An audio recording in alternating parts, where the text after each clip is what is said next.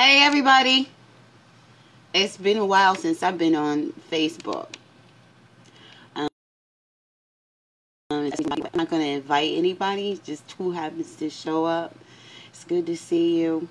I haven't done one in a little bit, but there are some things that's been on my mind for a little bit, for maybe 2 or 3 days now. So I'm not going to be up here long. I just wanted to speak on it for a few minutes. Only because it's what I've been struggling with for the last couple weeks.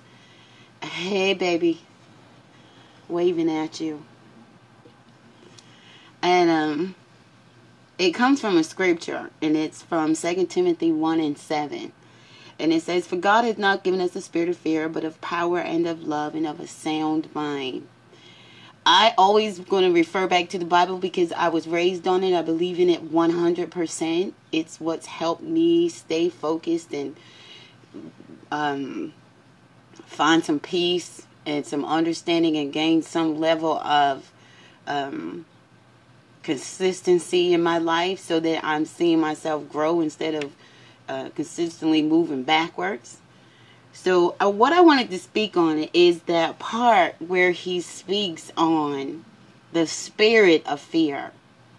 Because I always hear people say, and they make all kinds of, give little cute little things on how to spell out fear, and so that you won't be intimidated by it.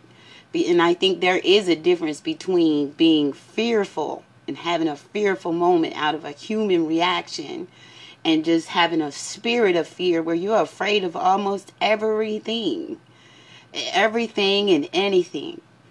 When I think about my own life, because I'm going to bring it home, I don't think I have a spirit of fear. There was a time where I did have it to struggle with, where I struggled with the spirit of fear, where it was always coming at me. When anything I tried to do, it was like a anxiety that would come over, where I would pretty much talk myself out of doing it because of fearful reasons and fearful reasoning.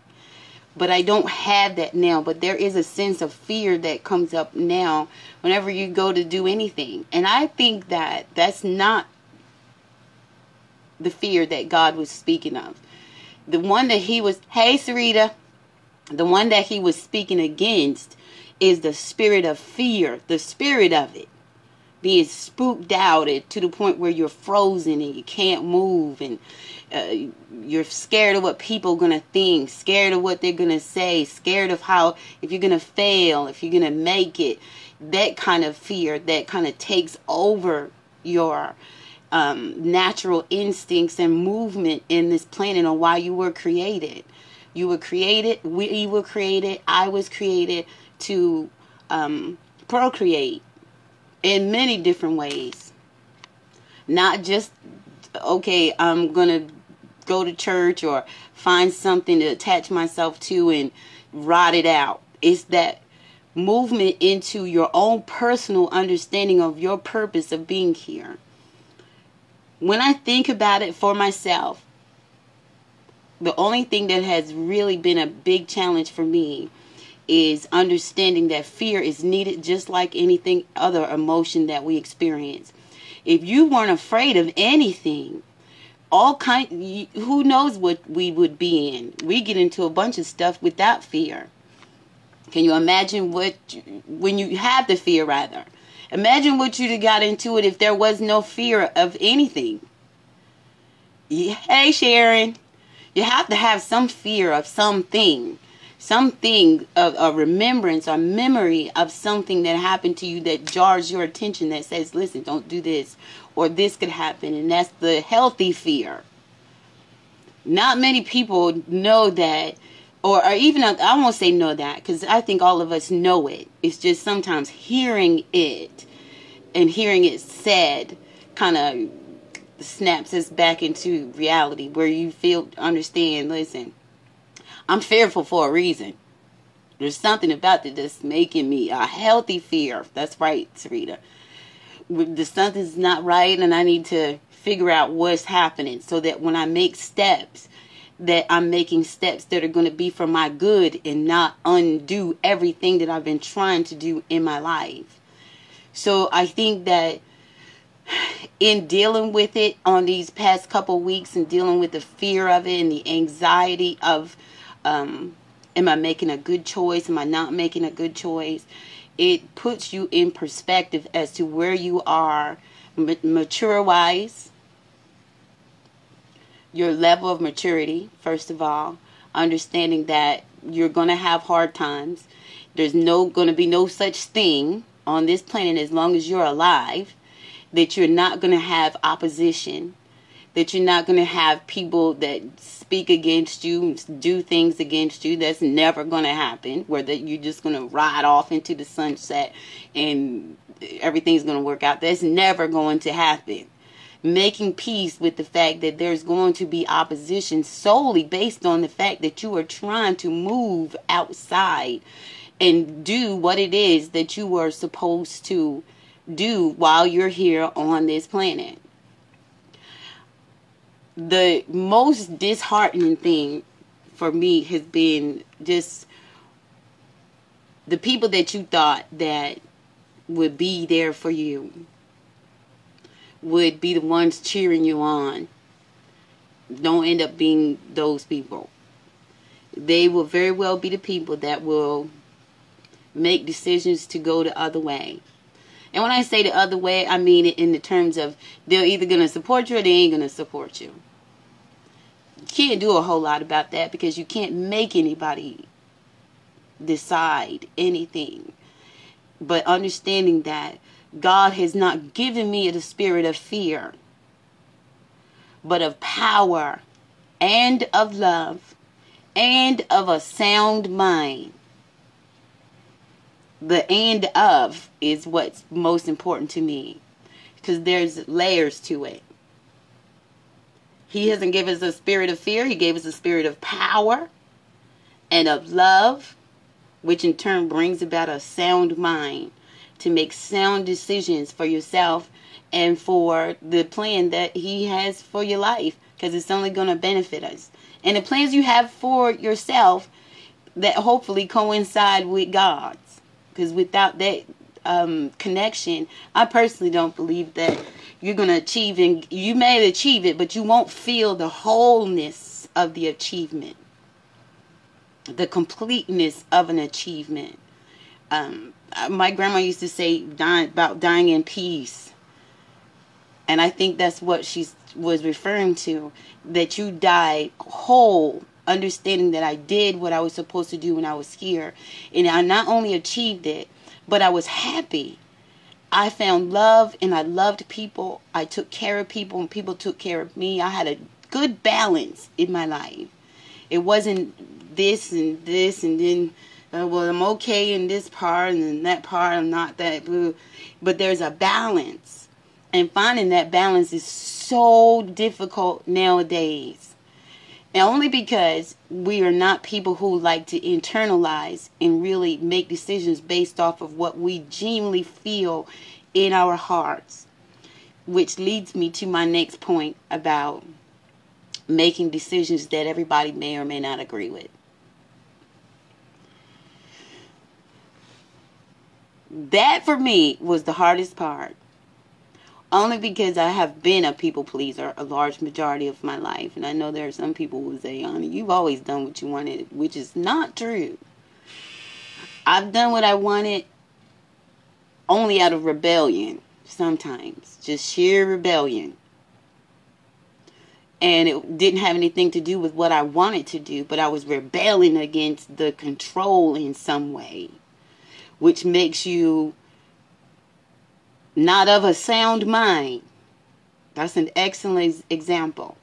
That's the example of not having a sound mind. Because you're making decisions based off of, well, I don't want to feel controlled, so I'm going to do this just to keep you from feeling like you have control over me.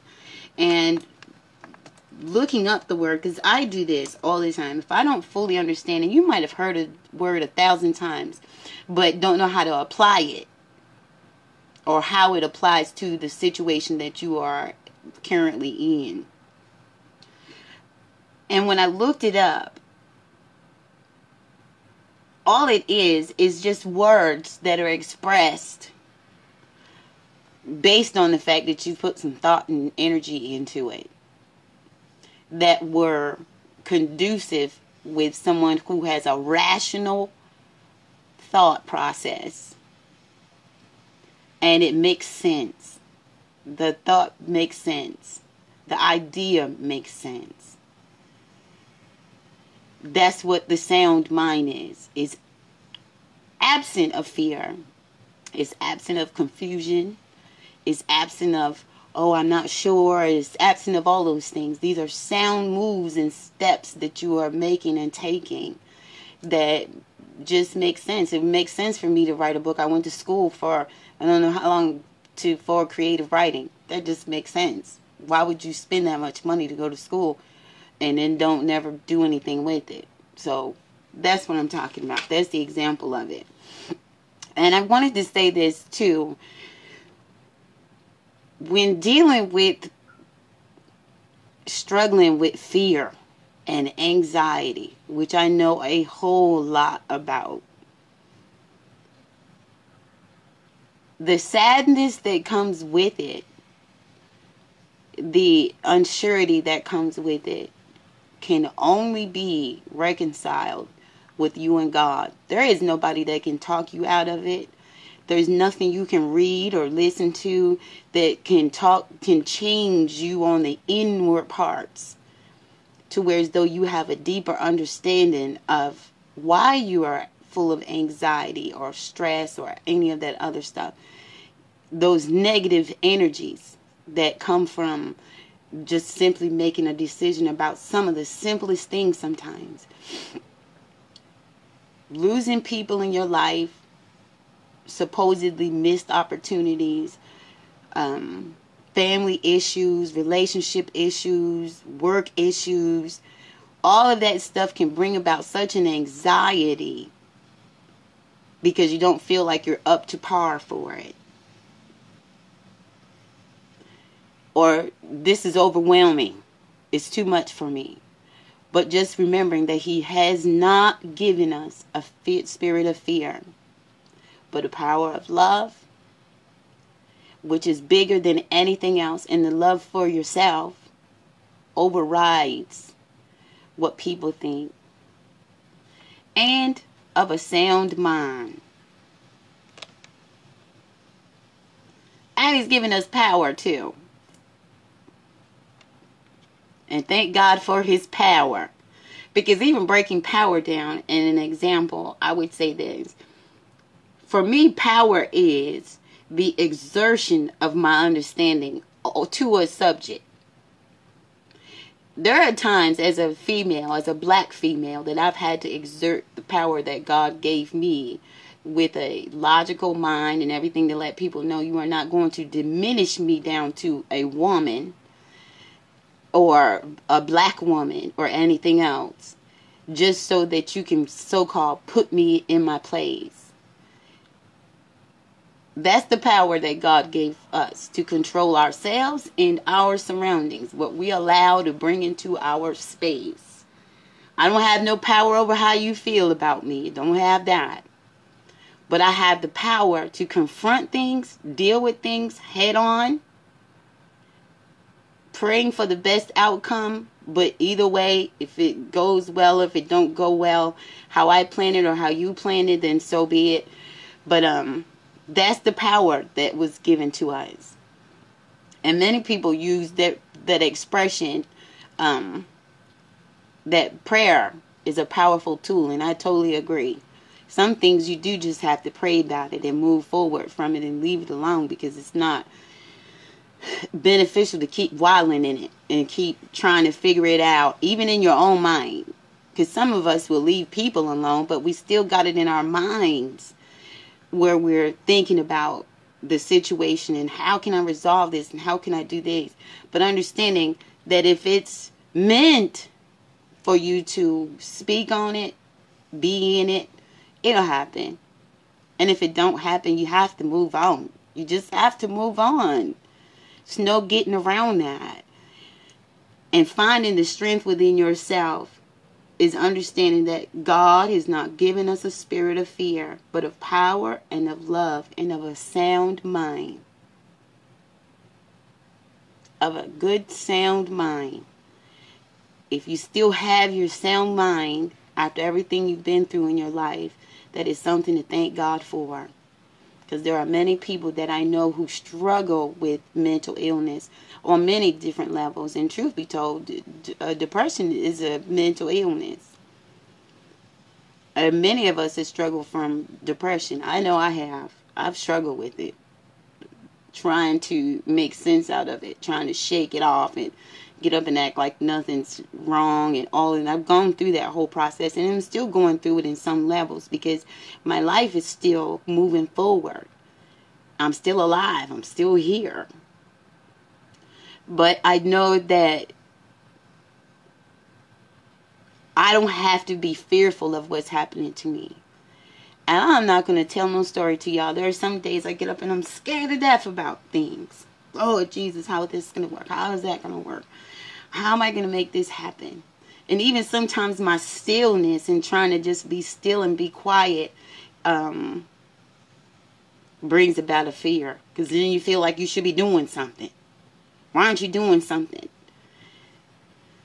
I've learned that he who has begun a good work in us, he will see it through. He'll help us get through it. That is a spiritual thing that so many people believe in because it was taught to us. It's living it out every day, every second of the day.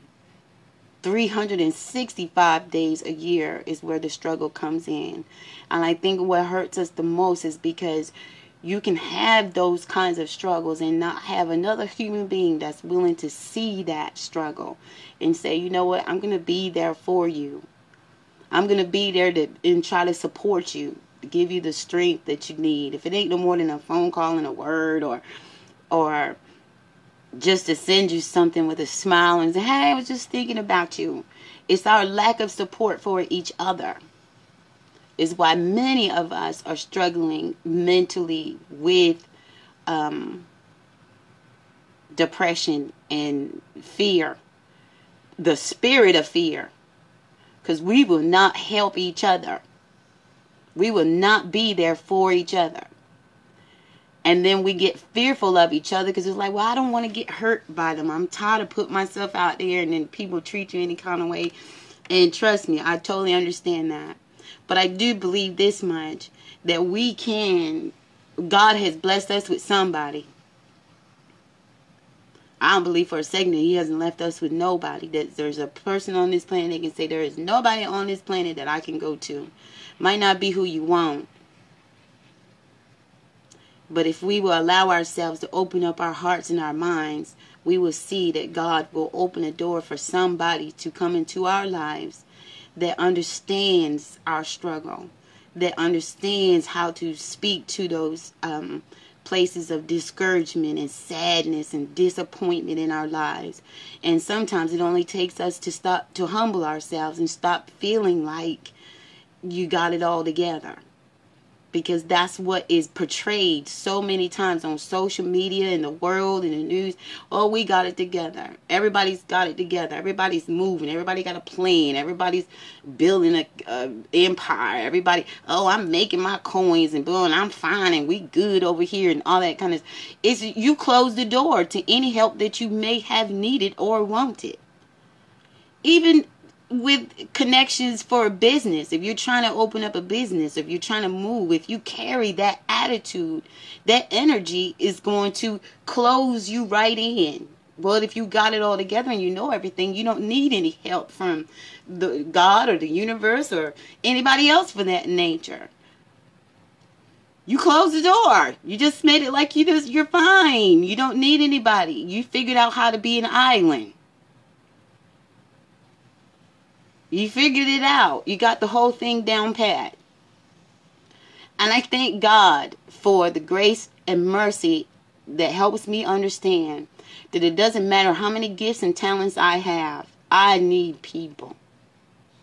I don't need everybody. Let's not get that twisted. I don't need everybody. But I need people, and I need people in my life that have my best interest at heart. And I thank God I've been blessed with those people. There aren't many. All three of them.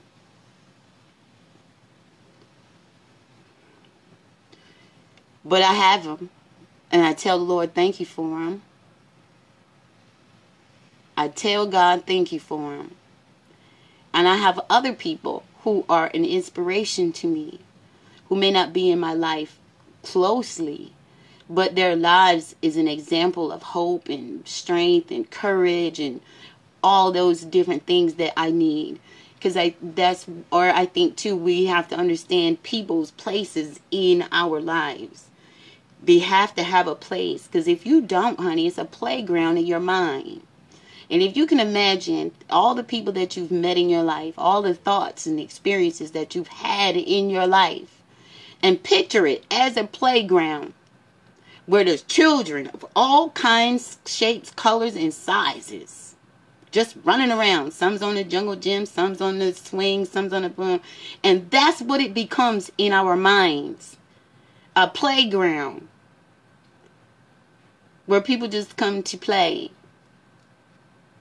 And you have to control that. I have to control that in my own mind.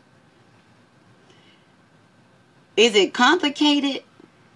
It can be, if you're not willing to be courageous and be fearless enough to say, well, you know what? This is your place in my life. This is your place in my life. This is my place in your life. Boom, boom, boom, boom, and so forth and so on. And keep people in their place. If it's one thing we learned about social distancing through this whole pandemic is this: it ain't hurt nobody stay away from each other, honey. Truth be told, it made it better. The more we stayed away from each other, the less disease we spread. And then we can somehow get back to normal at some point. Am I right or wrong? At some point, you get to come back. Because now you've restored some order.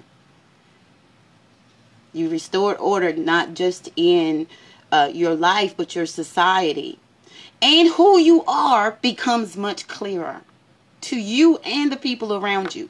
Because sometimes people don't understand us because we kind of don't understand ourselves, and we don't understand our purpose, and we really don't know how to channel our own energies into our own personal, what's the word? Our own personal drives and dreams, and focus on those things. And it will cause anxiety when you've got all these voices in your ear telling you, do this, do that, go here, go there, you should be doing this, you should be doing that, and you shouldn't have this by now, or you should have this by now, you shouldn't be here by now, you should already be gone by then. You can't move like that in peace. That's too much in anybody's head. Your body's not right because you're on social media and you look and see everybody looks like a doll baby and everybody looks like Ken. It's like now I'm sitting here spending all this time trying to fix myself up so that I look a certain way so that I can fit in. Spending money that you really should be saving. Speaking to myself, honey, now I'm not just talking about y'all. That you should be saving on things that aren't even necessary. Because if the goal is to find your purpose and live it and move in it and be a blessing to the people around you and your family, people will come to you anyway. People are drawn to light. They're scared to death of the dark. It's the darkness that's most fearful because you can't see in it. You can't see anything in it. But anything that is dispelling light, even in your most fearful moments, you'll go to wherever you see a light. It's been a trying time, y'all. So I ask you to still please pray for me because trying to be open to learn and grow and mature and be a real human being and not one that you just create in your own mind is really not that easy. It is necessary because I believe God wants us to realize that we are real people. Real people. With real lives, real feelings, real emotions, real everything, real experiences. That if we would learn to glean from those experiences and those peoples that we have come in contact with and not drain them and not let them drain us. I think maybe one day that probably needs to be broken down too, because we misconstrue what that means, to drain somebody of their energy. Because everybody thinks that every time somebody tells you something that's right, then that's a negative energy, honey. I can't, blah, blah. That's not a negative energy. That's not a negative. Or every time somebody says something good to you, that's a positive energy. When the Bible pretty much tells us that you should be careful about people who are always complimenting you all the time, because they set a net for you, a trap for your feet. You should be leery of every time you turn around, they got something good to say. Oh, you're so great, you're so good, you're this, you're that.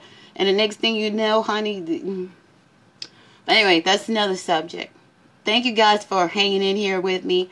I said I wasn't going to be long. Just wanted to get that off my chest. And I hope it helped somebody. I really do. Because it was a struggle for me with dealing with it. And David has been trying to get me to go back writing for, good Lord, almost a month now. And whenever I start writing, this is just a short story and then I'm done. Whenever I start writing, and just speaking of my own story, a fear and an anxiety would come over me to where I'd be like, oh, I can't. Because the memories of not just the bad things, but the good things.